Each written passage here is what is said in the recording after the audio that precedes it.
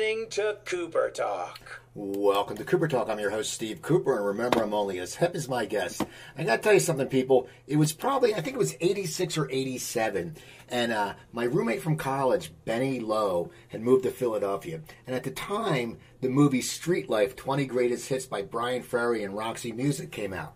And now he was living in Philly, and we were walking down South Street, and we went into Tower Records. And when we got there, we saw one copy of the CD, and we both wanted it. And now Benny, he grew up in Hong Kong. He was very polite. Me, growing up in New Jersey, I wasn't that polite. So I figured I could talk him into giving me the CD and let me get it. He didn't buy it. So I had to distract him, or I pushed him, and I grabbed the CD and I got it. But he got even, because as I got in my car later that day, he asked if he could borrow my Pretty in Pink soundtrack. And I let him do it, and it's 35 years later, and he still has it. Anyway, my guest, he played with Roxy Music, but he's had so much more going on. He has a new collaboration, a new EP coming out, and just he's so busy. And I'm glad he can come speak to me. My guest is Phil Manzanera. How you doing, Phil? Hello. Yes, I'm doing very well, thank you. It's a nice sunny day here in West Sussex, in the south of England. It's sunny in the Philadelphia area, and we've had bad weather lately, so. I want to ask you, today they just named the Rock and Roll Hall of Fame members. Okay, the list was announced, and now Roxy Music was inducted, just 2 years ago? And what is that? What is that like? Were you guys waiting for it? Did you expect it? What goes through your mind, and how do they tell you that you've been inducted? Well, we weren't expecting it at all, and it was a big surprise. Yeah, somebody somewhere sent, I think, Brian Ferry an email, and then he texted us, all of us, separately, and we said, "Wow, that's just amazing." I mean, we haven't really had a lot of awards or things like that over the years, so we were really very appreciative. And especially coming from America, which, is always, we weren't sure how popular or, so we had no idea we'd get into the Rock and Roll Hall of Fame. So it was fantastic. Now, what was the awards ceremony like? Because you guys got to play, and you're in front of great musicians. Duran Duran introduced you. You're the Roxy Music. What is that like? Is it a special concert? Because I talk to performers where every concert is special, but is there something like a little more when you're sitting there and you're in front of people who have said you're in the realm of Rock and Roll Hall worthiness? It's a very nice atmosphere of togetherness, really, about musicians, and it just reinforces what I always hoped for, that musicians can be very generous to each other, and the guys who were there, the whole of Fleetwood Mac, Neil Finn, who I've known since he was a teenager, Brian May was there, Joe Elliott, obviously, all the Def Leppard, I mean, the Zombie, it was just like an out-of-body experience, actually. I stood up when you go out to your table. I stood up and I looked around and I thought, wow, this is America. It's huge. It's enormous. And I just soaked it all in. And I thought, gee, this is great fun. So I loved it. We rehearsed in Brooklyn for about 4 or 5 days because we hadn't played together for about 5 years. So we were a bit rusty.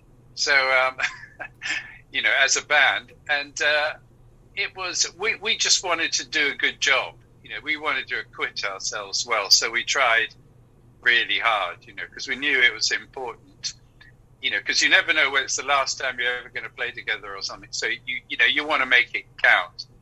So you're too busy trying to just concentrate and play well and smile and wave, and showbiz, but it was an awesome event, see Stevie Nicks up there and just all those great players, and really good.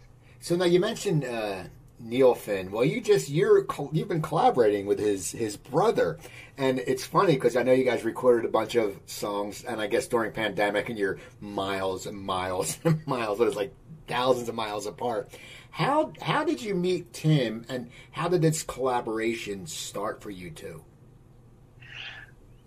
Well, funny enough, I mean, I originally met Tim in 1975 in Sydney, Australia. It was on the first Roxy Music tour of Australia, and we got there, and I turned on the television in my room after a very long flight, and who should be on the television but the band that Tim had, which was called Split Ends. And it wasn't what I was expecting to see on television. You know, I just thought, wow, this bunch of complete freaks. And how did this happen? How did we never hear about this? And then by complete coincidence, they were the support band for us at the next day at the gig. And so I watched them on the side of the stage, and then I said, you know, if there's anything I can do to help, just let me know. And then I walked off, and then a little head popped out and said, will you produce our album? And so we have a long history, you know, and when Neil was brought into Split Ends, when he was just 16 or 17, you know, he hadn't been playing electric guitar. He'd really been playing acoustic guitars and doing some gigs. But they brought him to me to sort of give him some tips, you know, about how to, you know, play electric on stage and stuff, you know. So that was very sweet. So I've known them, wow, like 45 years. And I've bumped into them. I once was in LA when they were mixing Woodface, you know, and I went along to see them.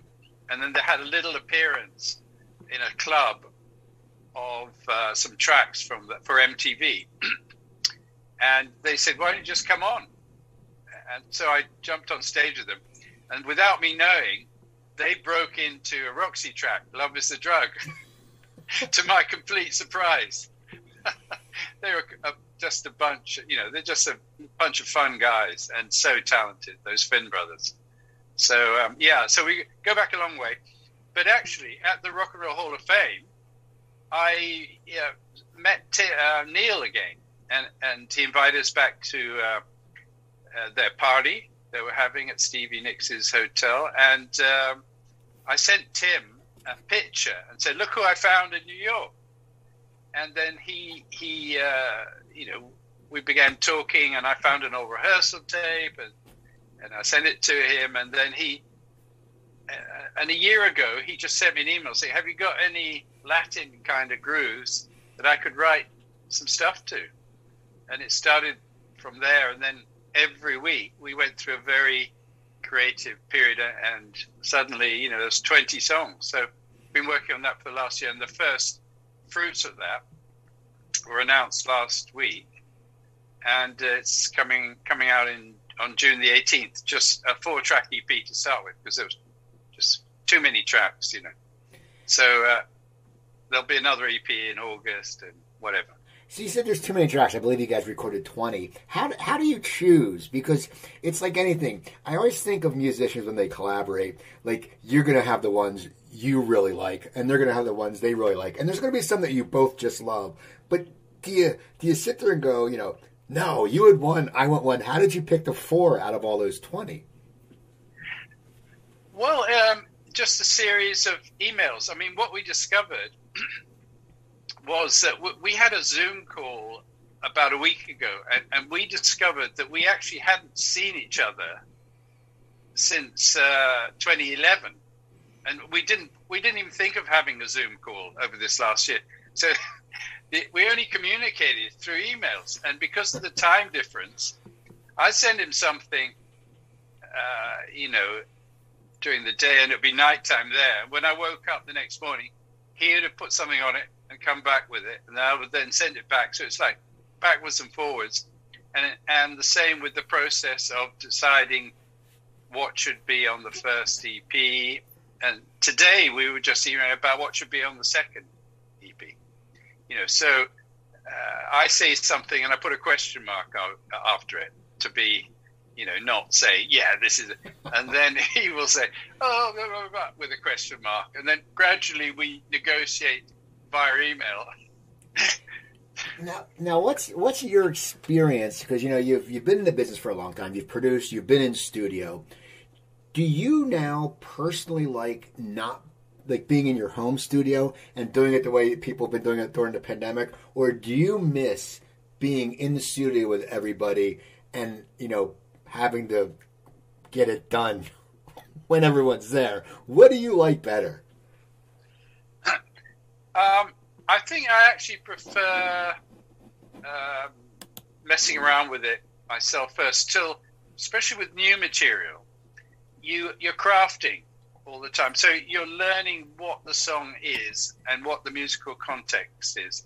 It's very difficult to achieve that when you just go in and play all at once. The way one used to do analog recording, the pretty much conventional way was that you went in the band and you play a backing track and then you overdub bits on top of it.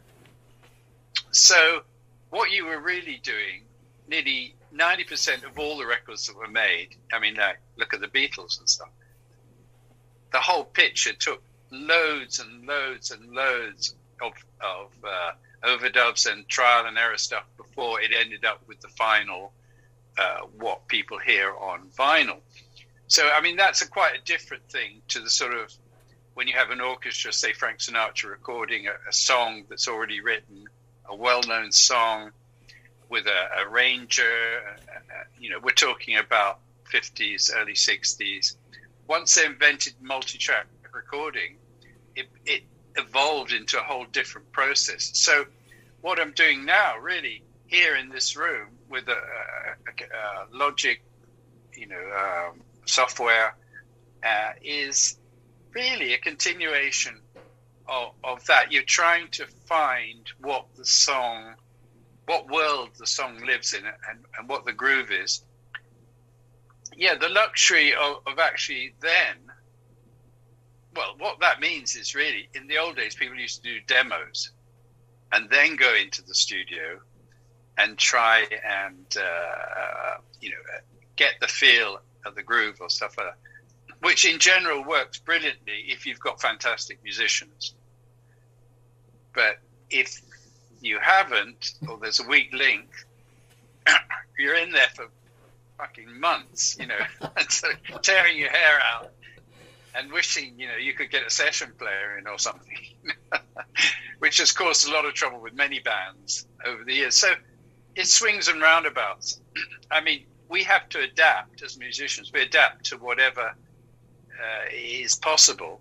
And, I think in this last year, everyone has been under the cosh, as they say.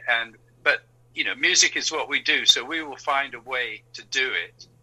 And it'd be interesting to see if the music that comes out this year, if it has a particular flavor or feel to it that's different. It's a big subject. I don't know. Well, the music, now, I was reading up on you. You started playing guitar at a very young age.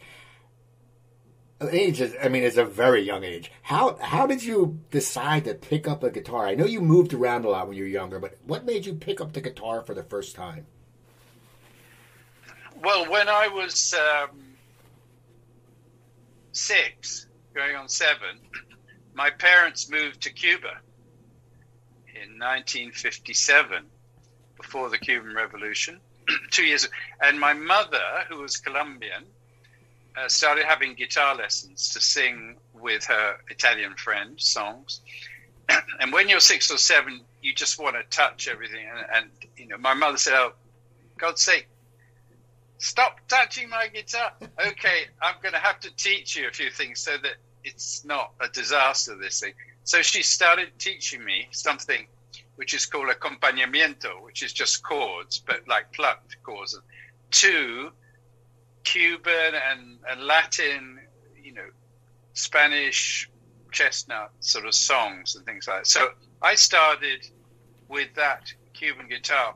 which I still have. In fact, I picked it up from my recording studio in London yesterday to bring back. Made in Havana in 1955. A beautiful little Spanish guitar, still sounds amazing. And so I started learning stuff like that. Then after the revolution, we had to leave and went to Hawaii. And then I could see people with ukuleles and things like that. So that was cool. And then Venezuela, where they had a 4-string instrument as well, a cuatro, four strings. And but then there was a British boy who was in England, who used to come out for the holidays. He was at a boarding school, and he had a what they call a famous semi-acoustic guitar with a pickup on it. And he showed me some Chuck Berry riffs, and that was it. It was like I listened to the radio till England World Service. I begged my parents to send me to England to boarding school when I was 9. So, because the music was just, it got me. It's funny because, it's how everyone gets affected by something, because the music you would play when you were younger, that's very difficult music. When you listen to any music with a Latin flair, it's very, very guitar, very, it's not easy. I mean, you sit there, even when you see the mariachis playing, they're playing. Yeah. They're good players. They're good players, yeah. So did that help you as you were learning rock and roll and learning the electric guitar? Did it help you because you had the ukulele, the el cuatro, and other things? Did it help you grow as a musician because you had, even at a young age, those influences in your system? No, absolutely not. No, I sent a letter to a company in England of how to play the guitar, sort of where do you put your fingers? I didn't have a clue. It was so different. The grooves were so different. Everything was different. So I got back what they call a Xerox type of piece of paper with musical theory. And that wasn't what I wanted. I wanted like pictures of where do you put your 3 to play a chord. And so I used to look at, once the Beatles started and all that, I was a fan club member, and I used to study the pictures of George Harrison and John Lennon, just see where were they putting their fingers. Could I learn somehow that way? But it wasn't until I got to school in England, in London, and then through friends at school, there was always somebody, some smart ass who could play the thing properly. And they would say, how do you play that? And then they'd show you. And they always said to me, you're playing it wrong. So I built my whole style out of playing it wrong. It served me well. Exactly. So you're in England. When do you start getting in bands? I mean, because everyone always says they've had so many bands before they get that band. You hear stories of we were 13, we were playing at Jing, we were 16, we were playing in bars that we couldn't be in. When did you start joining bands? Were you a teen? Yeah, at school, you can imagine in the 60s, well, everywhere in the world, America and in the UK, everyone, once the Beatles happened and the Stones, everybody wanted to be in a band, have a band. And nobody wanted to be a solo artist, it's a band. And with your mates, with your friends, and have a good laugh. And so, at school we had a band, and very soon, psychedelia happened, the middle 60s, and freeform stuff started happening, and we started listening to the early albums of the Grateful Dead and Spirit, and the Velvet Underground, and some early British bands, early Pink Floyd, early Soft Machine, and we wanted to be like them, and then we decided, we need to do our own stuff. And of course, we played about 6 gigs just at local church halls and things like that. Nothing particularly serious. But when I was about 15, 16, my father died, in South America. So my mother came back to the UK for good. And by that stage, I was obsessed by music and pop music and rock. And Jimi Hendrix had appeared, and it was just like incredible. So I said to my mother, who's a sweet lady from Barranquilla in Colombia, didn't quite really speak English very well, but I said, yeah, I'll stay on at school, take my exams, but really, I just want to be in a band. And she said, band? What the band? What's a band? I said, mira, mamá, quiero estar en un conjunto. No. So my brother said, look, let's go and talk to a guy I know who's just become a professional musician. My brother was up at Cambridge, and up in Cambridge, he'd met this guy. So we went to just turned 17. We went to see this guy, and his name was David Gilmour. And he had just joined Pink Floyd. And after our lunch, he went to Abbey Road Studios to continue recording on The Saucer Full of Secrets, which was the first album that Sid was on as well.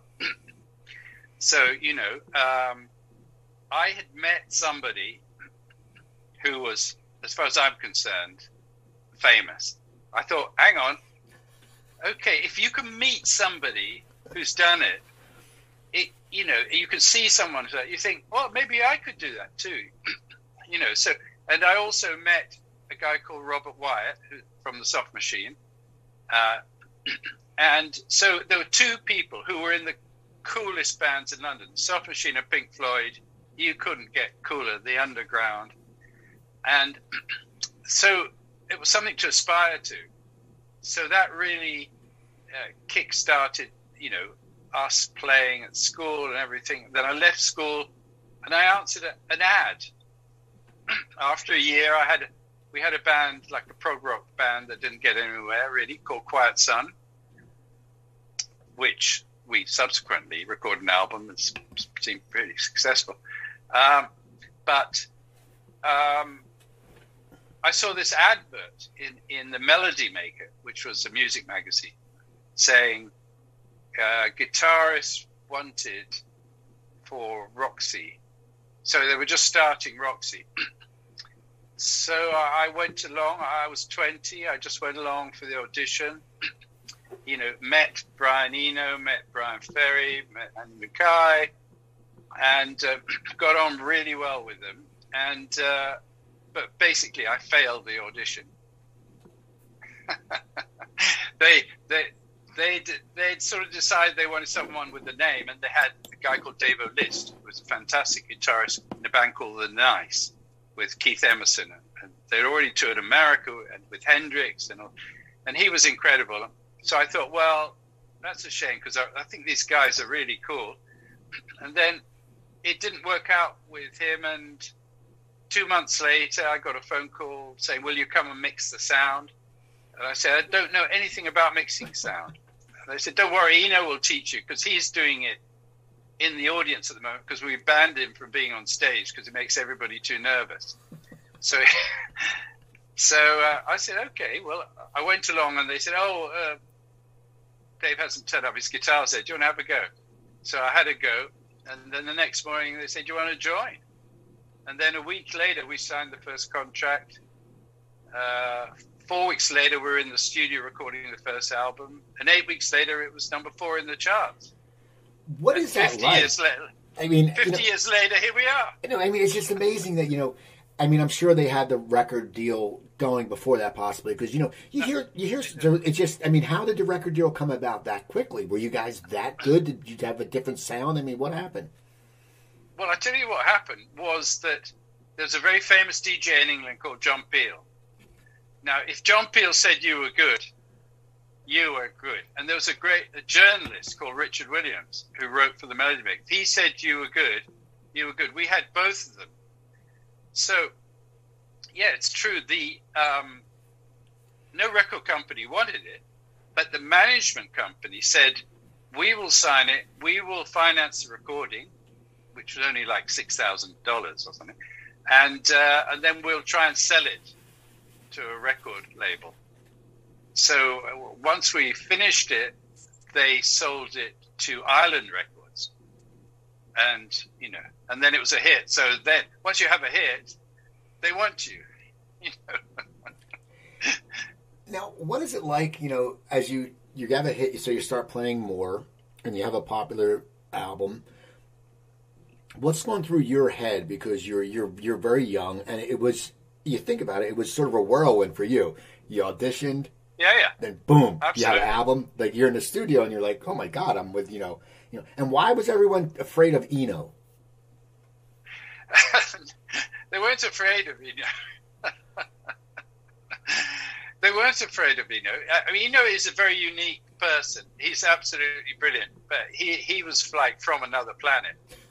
He's so cool, and still is very cool, and he's very cerebral, and but he likes to dress up as well. So at the time, he went over the top with all the makeup and stuff like that, and he created himself a persona which was incredible. That's why Bowie loved us, really, because we all had like these crazy personas that we all dressed up and stuff. But Eno, was also art school background. And Brian Ferry was art school background. Andy Mackay did music at university.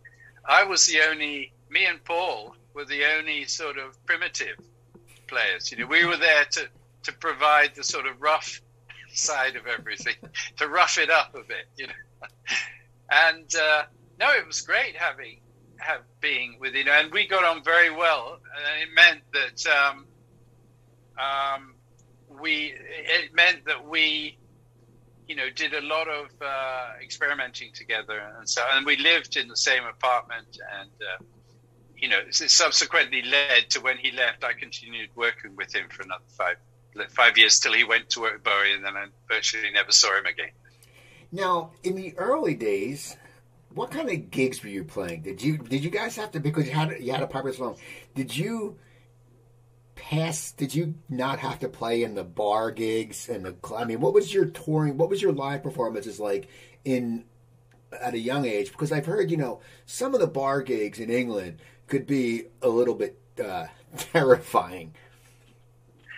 But no, we played all the very small pubs and clubs. Yeah, we it was a little circle. You had to do the circuits, but we did it all very much in quickly. The first year, if you like, it was incredible. When I look at the diary of how many gigs we did in that first year, it was extraordinary.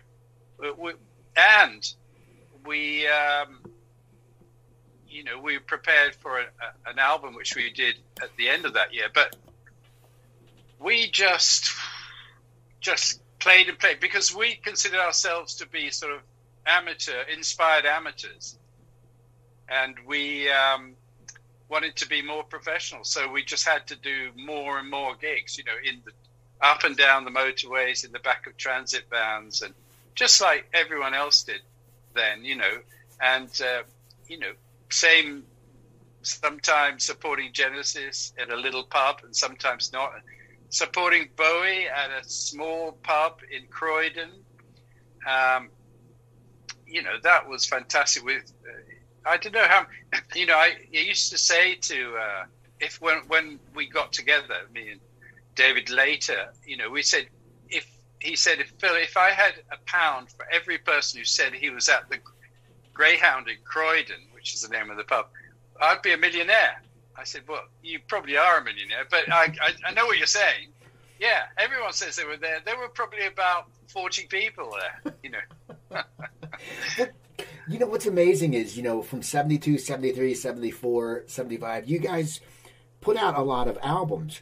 And when you were still touring, how do you handle that workload? Because now you see people will put albums out every 4 years. But, you guys are pounding out the music. Was that because Brian was thinking of new ideas, or is that because a record company is saying you guys are hot? We want you to play. First of all, why did you have such an amazing, that's a very prolific time. In 5 years, 6 albums. Well, I guess we were driven by by the management probably, and by the record companies. They said, right, the minute you'd finish something, they'd say, right, let's book the next tour. Oh, you need to have an album done for that.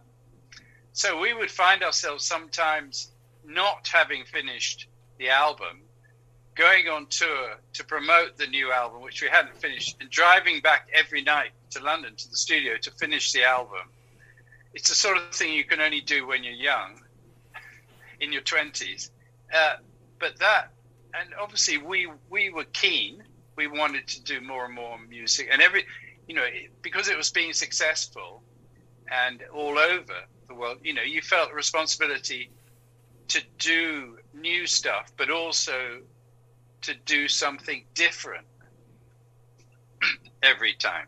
So that was hard, to make sure you weren't repeating yourself. And, in all areas, Brian with his subject matter for his lyrics, us with the musical context that we put his singing into, but, there was a lot of, musicians there with depth, of different kinds of interests and music, even though we had certain things in common, from jazz to classical to folk to rock to blues to soul. Between us, we created a large musical palette to draw on, and not complicated stuff, because we weren't. I'd been in a prog rock band. I didn't want to play in 17/8 or 11/8. I wanted to just play in 4/4 and deal with textures, musical textures, and a different kind of sound to maybe what maybe some other bands were about. Now, when did you first come over to America to play, and what was that like for you? I mean, now you've traveled a lot, from your childhood. But a lot of people, they're leaving for the first time and they come to America and they go, I mean, you lived in America, in Hawaii. I mean, so you're probably like, I've been all over, I've been here. What was it like when you guys came to America, and how was their reception to you? Yeah, well, like most bands, you come to New York first. And it was, even though I'd been to New York as a child briefly, it was, coming to New York at the end of 1972 was a real mind job. I mean, it was like scary and big and like amazing. And, we were with Premier Talent, an agency run by Frank Barcelona. So we were put on as support. And within 2 days, we were supporting Jethro Tull at Madison Square Gardens. And it was like being in a sort of nightmare, really. We had these tiny little amps that we'd been playing in pubs and small venues. Suddenly we found ourselves in a huge place, had no idea about sound or anything. And, and our crew were very inexperienced. And so we went on and we did our thing, but it had no impact at all, because I don't think anyone really heard us. And then we watched Jethro Tull, and they were amazing. They knew how to do stagecraft, and they had the lights. And, I went back to the dressing room afterwards, spoke to Mick Rouse, said, wow, you guys, wow. And that's because they had learned how to play in America. And we sort of realized that we had a long way to go if we were going to make any impact in America. And so the whole, we supported Marlowe in Fresno. We had bombs, water bombs thrown at us, it was like, who are these weirdos, but we just kept playing regardless of, all the water being thrown and stuff, get off, and insults and stuff. But, we were determined. I mean, the first time in LA, we supported 10 years after. The difference in the music was incredible. But we could see how, and then Humble Pie for lots of times, all sorts of bands that really weren't appropriate for us. But it was a great learning experience. America was just like incredible. Yeah. When did you feel that, at what point in your career did you feel that Roxy music was starting to get appreciated by America? I think by about 1975, 76, before we stopped for a few years, that tour was great. We had Love is the Drug, single out. I think they made a tiny little bit of a impression on the charts and stuff. So we thought, okay, this might be. And then we stopped working together for a few years. And then when we got back together, we went back to New York to do some recording, and under the guidance of Ahmet Ertegun and stuff. And we started our sort of second phase, which led up to Avalon. And then we slowly built up more of a following in the US. Now, Avalon, I always said, I posted this on Facebook a while ago. It's to me one of the sexiest albums. It's funny because I got married a year. Well, it'll be 2 years in September, and we were one of the weddings I think the DJ played more than this twice because I dig it. And it's funny because we played Avalon because in New Jersey there's a very popular shore town called Avalon. So I'd always think of that. But explain how did you guys make an album sexy? That's so weird because it's just one of those you listen to. And it was a rainy day a few Sundays ago. I just laid on my couch and I put that on, and it transfixes you. It makes you relax, and it's just got that air. I mean, and so many people think that. I don't know if you know that, but people think that's like just a sexy album. Like if you're on a date in college, especially in the 80s, you wanted to put that on when a girl came back to your dorm. Did you guys aim for that? I mean, tell me about just the formulation of Avalon. Well, Avalon came about because we changed our method of working. We had evolved from 1972 to when we recorded Avalon in 1980 from a band who went into the studio, played backing tracks, and then built stuff on top of it, to Avalon, where by that stage I had a recording studio and in the grounds of my house, and it became the Roxy. It became the Roxy sort of base, really, for at the end of Flesh and Blood, and then for the whole of Avalon. And really, the control room was huge. It was like based on a Westlake Audio cutting room. It was so big, so you could play in it. And so we would then play in the control room, and then work on stuff using the desk and equipment that was available as instruments, really. So this was a totally different way of working that meant that the overall sound was very different because if you change your method of working, you would come up with a different sound. Whether people like it or not is another matter. But so the process made it very different. So, you combine that with 8 or 9 years of experience of recording, of producing, of knowing how to use equipment in the studio. And then you have ingredient X. Now, ingredient X is you go to New York to Bob Clearmountain, the engineer, stroke producer genius now, and then he takes what you did in your personal studio and he turns it into complete magic by mixing every track in 3 hours, 2 tracks a day, 5 days, done. And that is it, So, Bob Clearmountain's record. I mean, when I went to the mix of Woodface, it was Bob Clearmountain in LA mixing it for a crowded house. Springsteen, the guy's a genius. So, that was the culmination, if you like, of years of experience, and then having a couple of recording engineer, Rhett Davis, and mixing engineer, Bob Clearmountain. after Avalon, when did you guys decide to take a break? Well, we came on an American tour, and it was our most successful tour. I think it was 81 or 82. And then I think Brian really, Roxy finds it very difficult to be together for more than 5 years at a time. After 5 years, you need a complete break.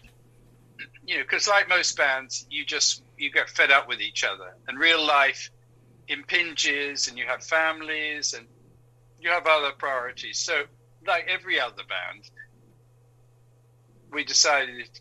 Well, actually, Brian decided that he wanted to go off and pursue his solo career. So, you know, I just had some kids and stuff like that. I wanted to be at home, and so we didn't actually, even though I did play on a few of his records over the years, we didn't actually play again together for 20 years. And then we were back together for 5 years, and then we'd had enough of each other again. And then we briefly got back together. And, you know, and time's running out.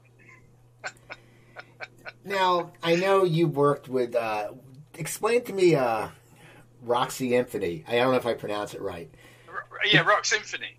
Yeah. Tell me about that, because it seems a lot of people everyone's liking to play with, you know, these symphonies, because it gives us a different edge to music. Tell me how this came about.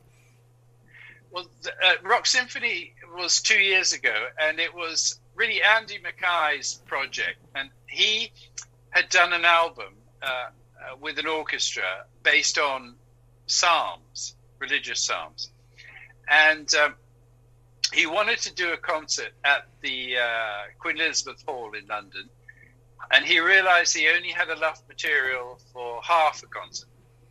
So he said to me, look, I've got the orchestra. I paid for in the first half, why don't we reimagine some Roxy tracks as with this orchestra?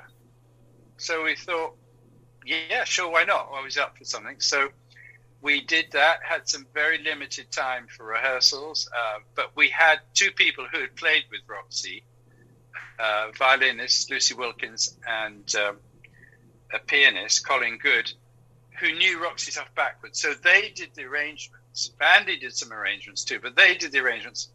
And so we came on and played it. And the first time I'd actually heard any of it properly was when we actually played it on stage. And we decided to record it. So, you know, I was there playing it, and I was thinking, wow, this sounds really good.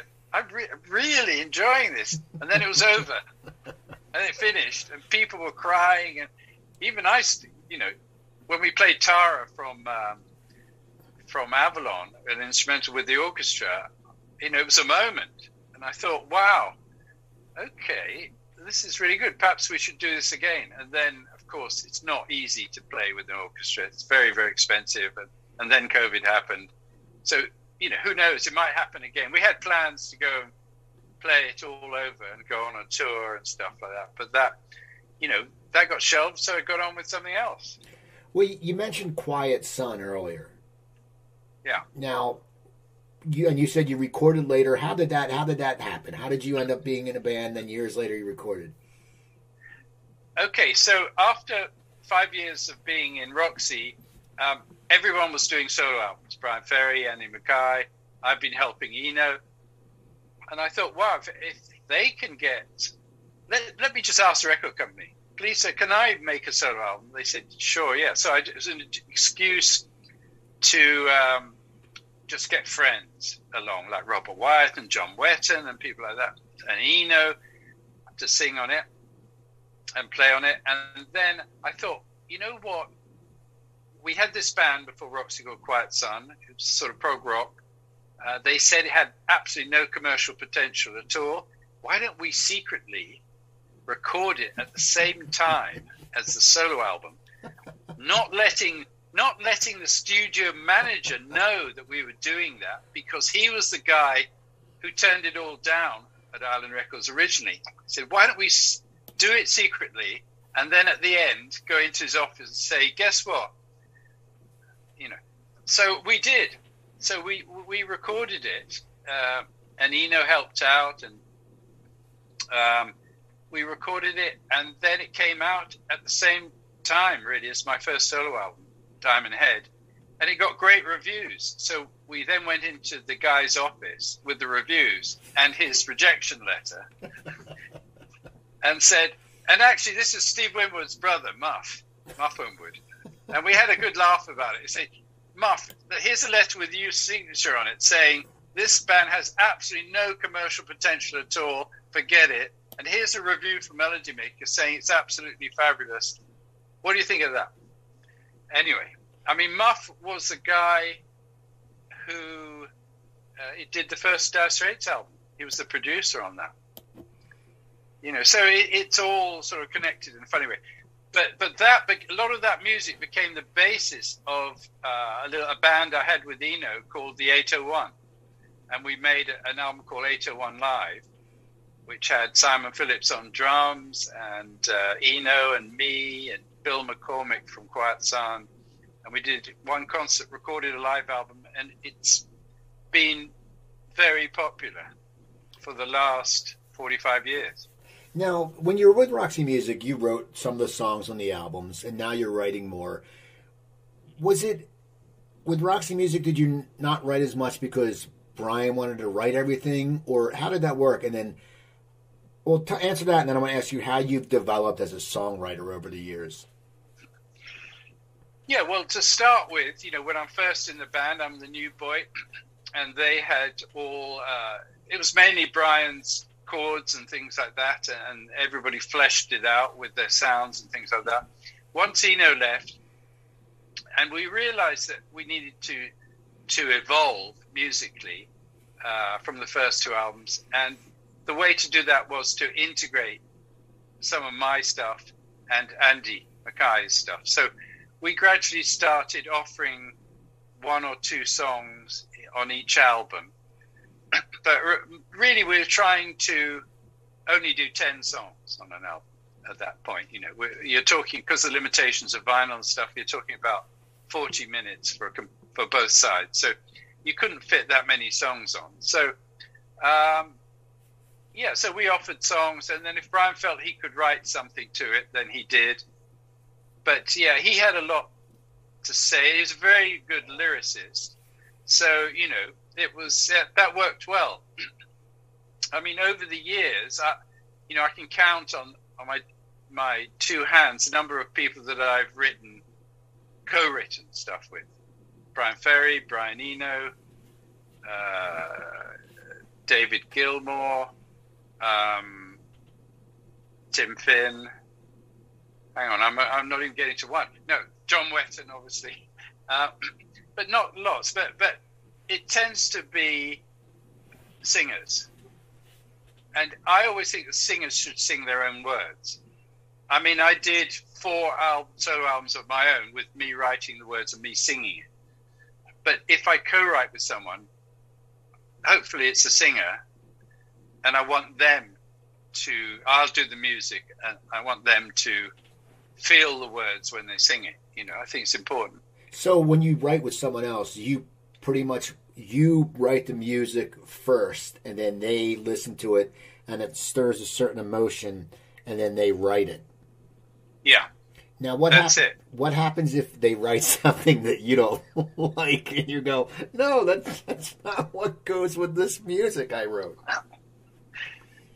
Well, yeah, it's always tricky, but I have a producer's hat on as well. Remember, I've produced a lot of people, so if it's obviously, you can't win all the stuff. So you do a whole load of tracks, and it's a percentage game. Some are going to be better than others, and you do your best. And if you keep quiet about the ones you don't like so much, maybe they're on the album, but you don't really talk about it. And because they're not really that good, they never get heard anyway. So, but you just keep doing what you have to do to get music out there, and you keep trying. Why do you think you're such a sought-after producer? Is it just something that your track record? It's because you know music. I mean, what makes someone a producer that people want to work with, because it's like anything. You know, I lived in LA for a long time. There's tons of actors, but no one wants to work with them.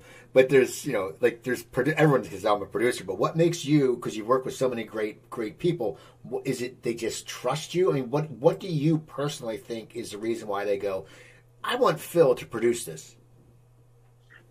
Well, it's a bit like being a chef, really.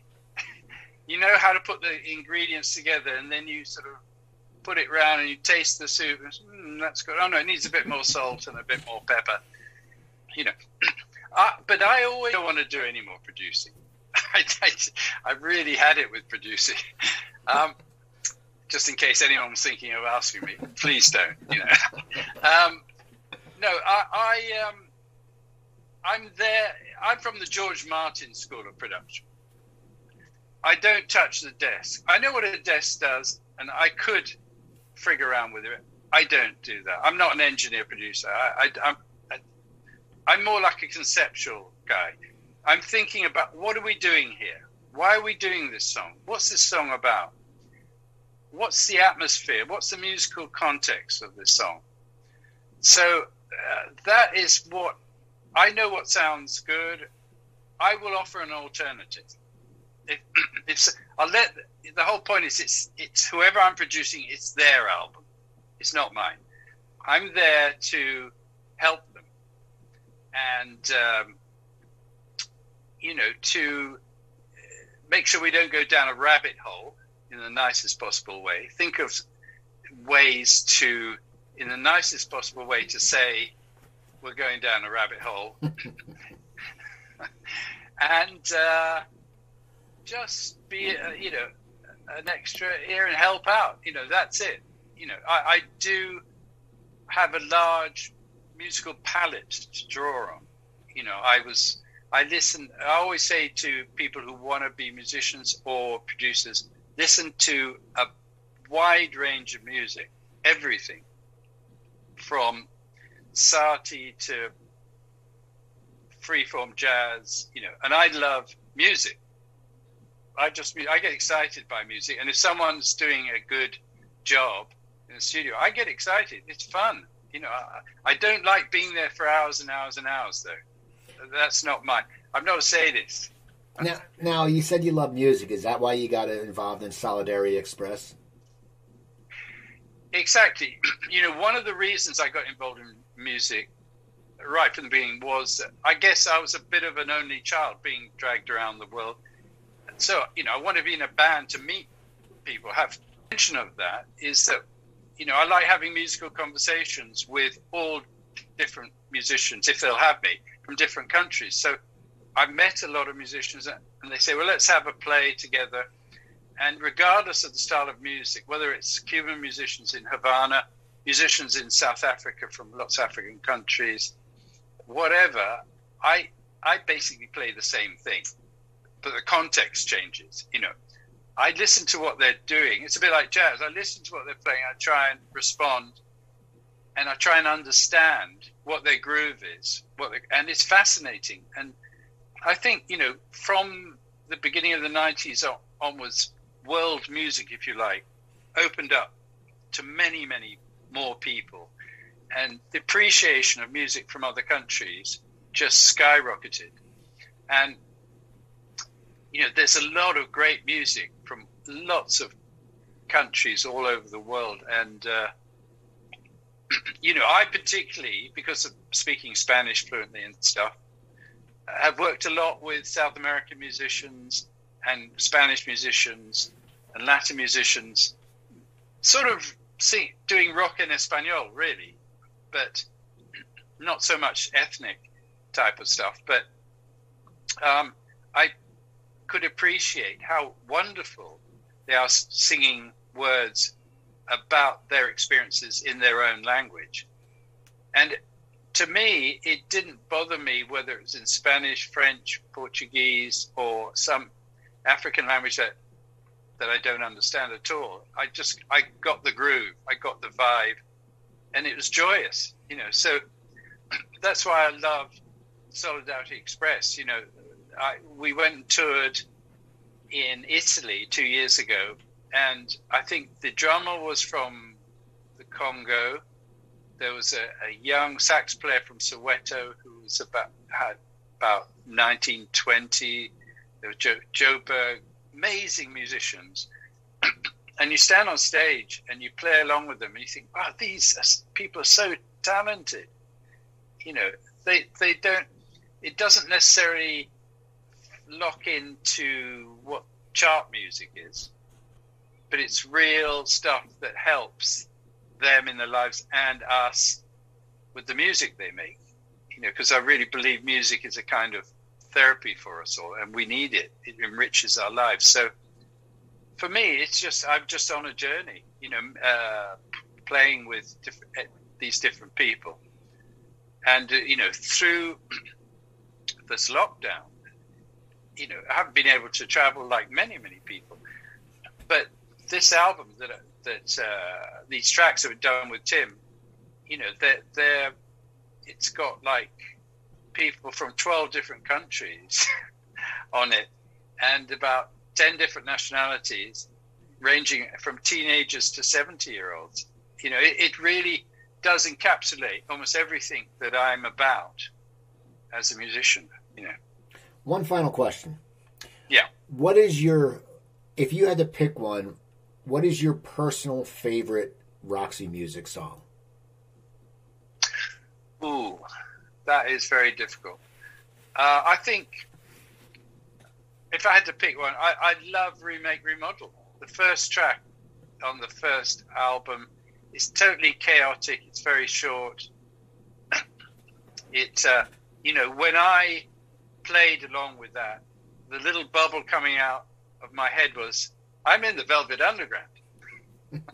I love the chaos of this song. Everyone's going like crazy, and it's short, and actually conceptually it's a great lyric.